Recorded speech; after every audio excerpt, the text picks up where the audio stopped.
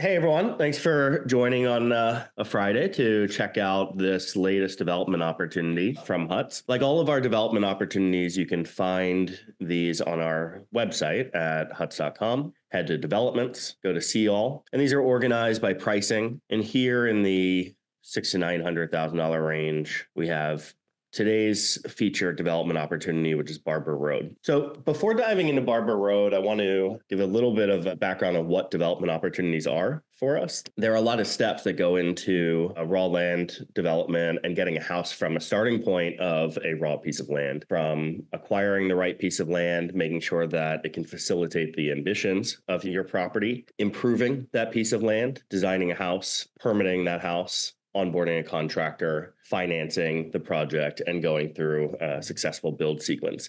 And so going through those steps and that conveyor belt of key milestones is in a lot of ways the reason HUTS exists. But our development opportunities are a location where we've done a lot of that thinking up front. We've thought through how do all of those pieces come together in one project where we've kind of thought about the end state. And for a lot of folks, this is a bit of a shortcut into working with us, that this exact development opportunity looks great, or something very similar to this sounds right. If it's not exactly here, or not exactly the standard place on this lot, that the components are there for the type of project that they have in mind. And so this project fits into a category that is a relatively typical use case for us. The idea of a second home for somebody that maybe lives full-time in New York or New York metro area, a property that can be equity positive from the moment it's built, and a property that can be cash flow positive from the moment it's built. And what this satisfies for the right person is an ability to rent it sometimes,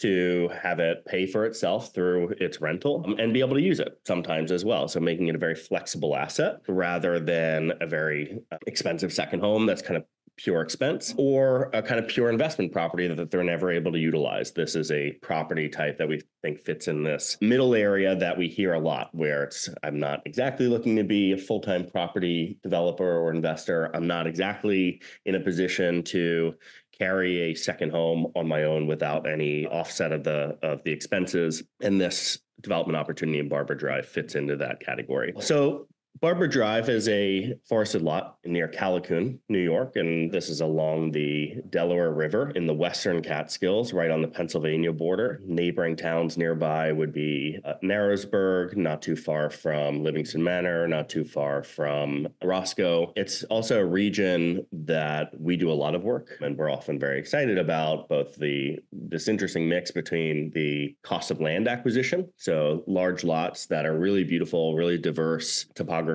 and natural conditions, but really accessible prices per acre, quite development friendly legislation and jurisdictions in the area, and cost of construction that seems to be pretty accessible. And so we really like this region as a place to pursue HUTS development opportunities. So like I said, we'd be here in Callicoon. We're in the western side of Sullivan County. The lot itself has some really great features. It's mature forest. It has rock walls and granite rock outcroppings. With a little bit of clearing, you get ridgeline views from the parcel. So you get some of these expansive views. So it really feels like you're sort of in the forest, but also high enough altitude to get some of those kind of forever miles long views. The property itself has sort of south facing, the slope kind of runs up against the south, so it gets really excellent light. And so you can imagine in the winter, you're going to get low light coming into it. In the summer, you're going to get this sort of sun-dappled forest floor with all of the kind of south-facing light coming through the tree canopies. So the first step in a project like this would be to acquire the lot. A lot of our clients work with our buyers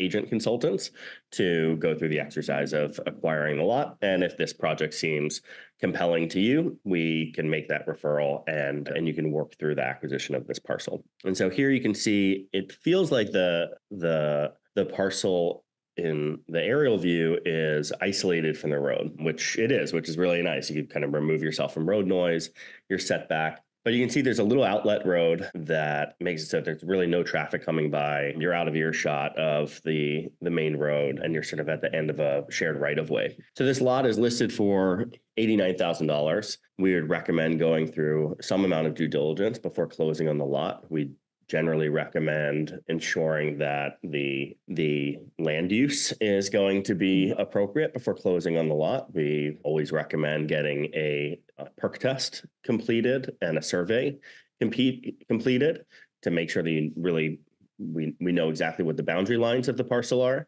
and that we can ensure that a standard septic system can be built on the parcel. So we're not fighting against development of the parcel on, for months trying to come up with an exotic septic or infrastructure approach. Okay, so now at this point, you've acquired the parcel. And the next steps are in the kind of world of land development, are to go from this raw lot that you purchased to get to an approved lot, a lot that has approvals for a septic design, to get to an improved lot where it has the key groundwork conditions to allow you to build a house. That's usually going to be well, septic, a driveway, and power. And in going through the investment in that land, you are changing the determination of that parcel in the eyes of those who would appraise the lot, so banks in particular, and changing the valuation per acre of that lot. And so it's a big kind of goal for us, is to deliver equity into the project well before the house is built, that you go from this raw land that you purchase to an approved and improved parcel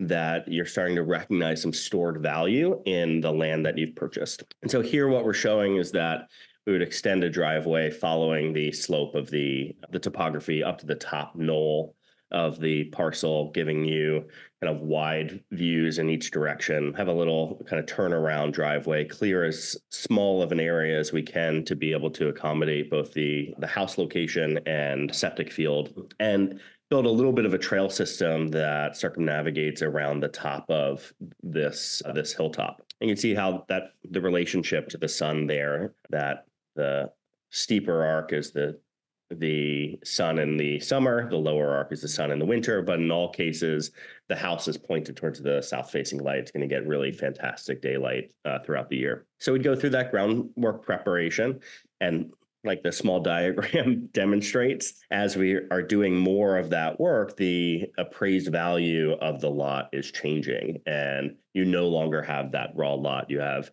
more of a turnkey, shovel-ready parcel, and that comes with a change in valuation on the lot. And so you see that here, that probably spend around $30,000 on your driveway, assuming almost a 400-foot run of driveway, around $5,000 on tree clearing and some site prep, around $6,000 on running your electrical, about $12,000 on a well, about $25,000 on a septic.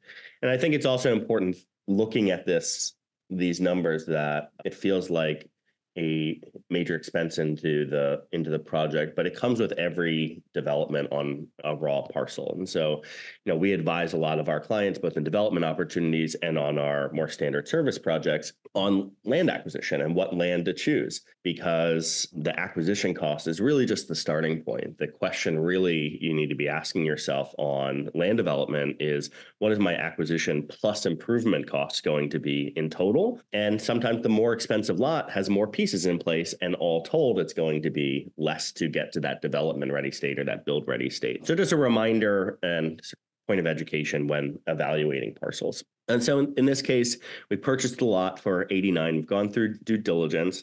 HUTS has worked on managing that groundwork and site planning, providing the site plan and kind of documentation materials to execute on each of these pieces. You're about $100,000 in on groundwork, site planning, and hard cost improvements, and you have about $194,000 into the lot at this point. But you've also done this more important piece, which is now the lot is a totally different thing. It's no longer that, like I said, that $90,000 lot that you purchased. Its cost per acre has changed dramatically, and we would assume that we've delivered around $45,000 of equity, stored equity, into the lot. Okay, now to get to the next pieces, which is designing the home and construction of the home. In this case, we chose our medium bar standard as the starting point for the project for a number of reasons. One, the efficiency of the layout. that you're building a relatively small footprint, but getting a lot of potential occupancy and a lot of use. So that really helps with the relationship between your capital expenditures to build the house and your potential rentability, because you have 6 to 8 real sleeping areas in this house. But it's also a really fantastic size where it doesn't feel like too much house if you're just there with a couple. And so I always like these unit types or these layouts where it makes sense for 2 full families or 4 couples to go and be able to stay comfortably, or for just a single couple to go on their own and not feel like they're overspending for the place that they're staying, or kind of knocking around in an empty house. And so the medium bar we find to be a really excellent choice for high ROI rental properties. The other thing that you see here in the site plan is along that trail system that we would think about having an outdoor amenity like a wood-fired hot tub, that placing a wood-fired hot tub sort of along the trail. One of the things that I think is really exceptional in defining the experience of a 8 or 9 acre parcel is giving yourself and anyone renting the place or anyone that visits this property a reason to explore what really makes that location special are the 8 or 9 acres that you purchased. And how do you kind of amenitize a little bit of the forest or create this sort of beacon to go towards and a reason to walk that trail system? And in this case, this is our way to kind of draw people along the trail. And so on the construction side, you'd have the medium bar, which we kind of think about in this area, your cost per square foot is going to be around $400 on the construction side, assuming mid-tier to high tier finishes. And generally how that cost breaks down is in 3 categories. You have shell costs, which basically assume you're looking around your house, your apartment now, and remove all of the flooring, remove all the tile, remove all the cabinetry, but keep the mechanicals in place, keep the plumbing in place. And that's kind of your shell. And the shell cost we build for around $250 a square foot generally in this region. You're going to have glazing and roofing costs, which is a variable that you're able to control. What is the level of specification on your windows and doors? And what is the roofing type, whether it's standing seam metal roof, which tends to be at the kind of highest level, or is it a asphalt shingle, which can be really beautiful, but it's going to come with a lower cost. And then the place where you have the most amount of control is in the fixtures and finishes. So your cabinetry specifications, your flooring specifications, lighting, tile, bathroom fixtures, other plumbing fixtures. And when we work with our clients, we have a series of options within kind of each style and each vibe, but ways to go up market or down market and help to dial in some of those costs. But starting from, in this example, looking at this part of the project finishes and fixtures representing around 20% of their overall construction costs. You have structural engineering fees for the permit documentation baked into this hot tub as an expense. And here is also in the design, permitting, interior selections, construction documentation, and coordination with the contractors, where the kind of second half of the HUTS design and development fee is happening. So now you've purchased the lot, you've improved the parcel, we've built the house, and all told at this point, you have the 9 acres kind of fully improved new build house with 3 bedrooms modified with 2 baths at build costs and between acquisition hard costs and soft costs of around $780,000 with a market value on the backside of around $900,000. And so you produced a pretty significant equity day one, around $110,000 as a projection. If we kind of play that out on the right side around what your potential revenue is, and you say, well, I'm only going to open it up for a maximum of 16 nights a month because I want to use it the rest of the time, we're kind of projecting an annualized figure of around $525 per night or $8,400 a month. A lot of people ask us where our figures come from for the rental side. There's a number of locations. AirDNA is a decent resource. I think one of the problems with AirDNA is it takes the average rather than the median of the best stuff. And so you have a lot of miserable properties on Airbnb that skew pricing down. So we also look a lot at really excellent direct booking locations, newer construction, and more desirable properties that have kind of succeeded in setting the market. And these estimates are in line with those sorts of higher quality properties. And so looking at around a 50% occupancy to produce $100,000 a year, which at a construction loan amount here that would be in the, let's assume you're doing kind of 20%, would be around $650,000 construction loan, which today at around 7%, you're kind of handily covering your costs and some. So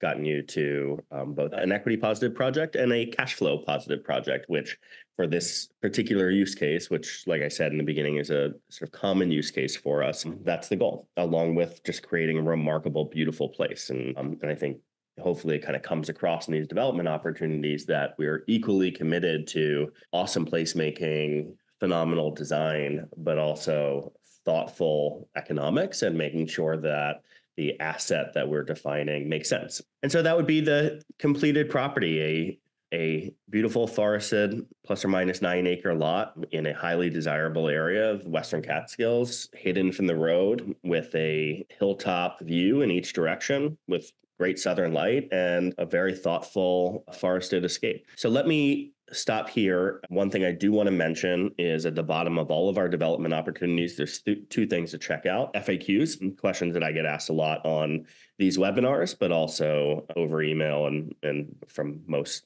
clients.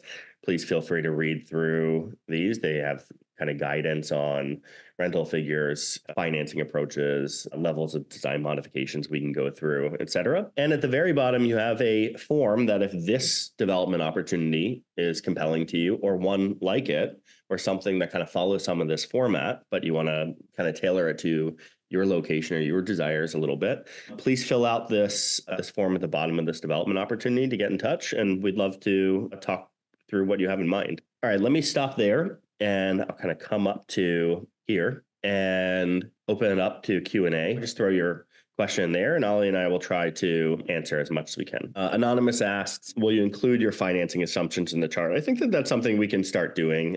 One of the reasons we don't is we don't want to assume how folks are going to finance their projects. Sometimes people use a combination of cash plus a variable rate loan like a HELOC from their existing property. Sometimes people get a traditional construction loan that will flip into a 30-year fixed mortgage. Sometimes people cash finance and then choose to take out a cash out refinance later. So there's lots of ways that people go about this, but I do think that that's a good idea that we can look at in the future. Is what do we anticipate the carrying costs being in a typical 20% down using the loan as collateral financing condition, where 80% is coming from a construction loan, and making sure that our rental figures are surpassing, or you can compare the rental figures against your carrying costs. Chris asks, how do you structure your contracts, cost plus? No, our build partners often get to fixed price, and we like if we can. And so more and more we are able to get into fixed cost pricing because there's less variability in the commodities market, less variability in the materials pricing. Things are staying a lot more stable. And so the cost of subcontractors and any material vendors, general contractors are able to stick to for a longer period of time, which really just wasn't the case 2+ years ago, when, if anyone out there remembers, cost of lumber was going nuts and concrete was all over the place, and then paint was really expensive because of anything that had plastics in it was nuts. And a lot of that has stabilized where the contractor doesn't have to kind of protect themselves so much through a cost plus contract. Also, just quickly, maybe to touch on the last question about financing, one of the things we think about a lot is really how do you use sort of the acquisition of the land plus potentially kind of groundwork to force equity into the property such that your construction loan can use the lot as collateral. So I think really that sort of first moment after groundwork is really important. That value created right there is very important, because you're going to basically need to get to 20% down on your construction loan no matter what. So if you can use sort of money that you're going to use anyway, put it into the lot through groundwork improvements, then you'll be able to have a more valuable piece of lot, a more valuable lot anyway. But we can also tend to we find the value curve highest at the point of groundwork. So, I mean, you're de-risking the lot quite a lot when you get it perked, when you get everything turnkey ready for the house. That de-risks it a lot for the bank. So you can generally get away with spending less than it will be valued at for that point. Yeah, it's a good point. If this project costs 800 grand and you bought the lot for 80, the bank is absolutely going to want $160,000 as 20% down. So you can either collateralize the land plus give an $80,000 check, or you can take the land, put 40 into it, and create some equity, and then utilize this more valuable piece of land that you've created. Yeah, I think that's sort of a goal in all of these projects, is to boost the value of the land and not be cutting just a cash check to the bank for your deposit on your construction loan. Really becoming a land developer, right? And that's sort of playing these games and really thinking about this as an asset that you're getting equity out of the entire way through, which, is just, if not more important than the design at the end of the day. Sure. Chris asks, how do you source the contractors and subs? So we spend an enormous amount of time building up our Rolodex of builders and evaluating, vetting, soliciting pricing well before we have any projects that we're thinking about working with them on, visiting projects, assessing skill sets, looking at what their team looks like. And it just so happens that in this part of the world of Western Catskills, we've been doing that for years. We kind of know everybody, and we have real opinions on who we like to work with, who makes sense to work with, and who have been consistently excellent builders of our projects. And so this is very different than what you might have from a design firm or an architect that designs something and then says, all right, great, let's go find the builder. And then they, it's not too much different from looking people up in the yellow pages and listening bids. And for us, we've worked through a lot of our pricing, construction methods with builders up front. And so that makes the numbers defensible. And we also have our kind of database knowing who's available when, for what scale of projects, and also our kind of rankings and ratings on who do we like working with and why. Matthew asks, what is the scope of work during the construction phase in relationship to the GC? So once you get into construction, we flip into an owner's rep role, and we're there for really three main categories of benefit. One of the biggest ones is that to help the client and contractor speak the same language, because they generally don't. That what the contractor's looking for is often different from what the homeowner's looking for, and what the homeowner wants to hear is often not translated that well from the contractor. So that's sort of a big one. But we're also there for design quality control, making sure that what we've designed for and what's been permitted and what's been documented is what's actually happening. And we do that by fielding the ongoing questions from the build team, which there will be some, and being on site at all key moments of construction. And that usually means siting, excavation, foundations, framing, MEP, rough-in, drywall, and close-up, and then some of the finishing work. We're also there to help defend some of the budget and time frame, that the way that construction loans are or construction projects are financed is through construction loans that are based on milestones. And when, for instance, the framing is reasonably complete, or the contractor says it's reasonably complete, they will submit a request to be paid for that work. And the homeowner approves it. And so the homeowner might say, yeah, I think it's done, but I don't really know what I'm looking at here. And a big part of our role is sort of making sure that what is being paid for is what's actually been done to the level of satisfaction of both our team and our client. And so it's a collaborative relationship, but we're also there defending the interests of our clients. Let's see, Ricardo asks, during the due diligence when buying the lot, are you able to determine if the property plan could be built or not? In other words, what happens if you acquire the lot, then during construction you fail to get the permits or realize for whatever reason that the house can't be built? Yeah, that is the purpose of the due diligence period. So single family residential, if it's a single structure, tends to be quite easy to determine. The things we would want upfront are a soils report, a survey, and a perk test that ensures that a standard septic or some septic design can be accomplished. And if that is the case, then we'll get your building permits. The more complicated circumstances are when you're seeking to develop the lot more ambitiously, where maybe there's a subdivision goal or there's multiple structures you want to get in place, and or a change of use, that you're now going to have a main house, but also a commercial part to it, like a workshop. And you're also going to have a couple of rental units on the property. And those become more in-depth evaluations of the ability of the lot, and more than that, the region or the jurisdiction to facilitate and grant permission for that type of use. And we go through that sort of evaluation all the time. But on the single family residential side, the single structure residential, the things you'd be looking out for are septic design, potential wetlands, making sure that there's no existing liens on the property. And those are sort of the big considerations. Chris asked, are there model homes that one can visit? We don't really build model homes, but we do in this area have properties that are both under construction that we can schedule visits to check out, and completed properties that we can kind of send folks to drive by and see from the street. We don't really send people into finished homes, but like to bring potential clients by similar scale projects that we're working on nearby. And this happens to be an area where we have a bunch of them. Anonymous asks, have you done any projects in the lower Hudson Valley in Westchester County? Yes, in a project down towards South Salem, and are working on one now that's near Chappaqua. Hasn't been a major destination for us, largely because we kind of started out with a lot of these second homes, but we have more kind of primary home projects popping up. And Westchester County, particularly the northern part of the county, has a lot of the same challenges that all these other regions do, along with exceedingly expensive construction pricing, which a lot of our approach helps to combat, like how to bring accessibility into a place that's quite aspirational. So